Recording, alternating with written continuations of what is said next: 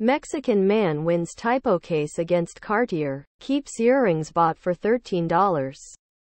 CBS News. Cartier ultimately agreed to let the buyer keep the earrings he had purchased at an inadvertent discount. Not everyone supports the outcome. Below are your comments.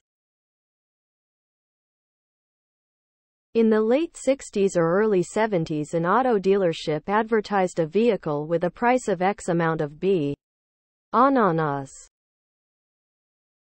The advertisement was in the printed media and on TV.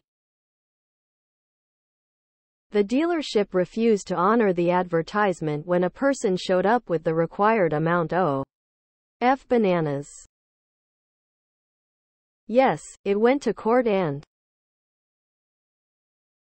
bet anything their website now contains some fine print stating that they are not responsible for RORS in pricing and that you acknowledge that fact when purchasing.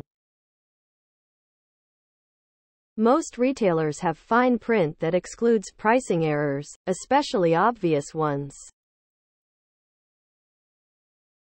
I once ordered a guitar pedal from a company on Amazon, and they shipped the super duper deluxe version of the pedal. A $1,000 pedal for which I paid $500 or something.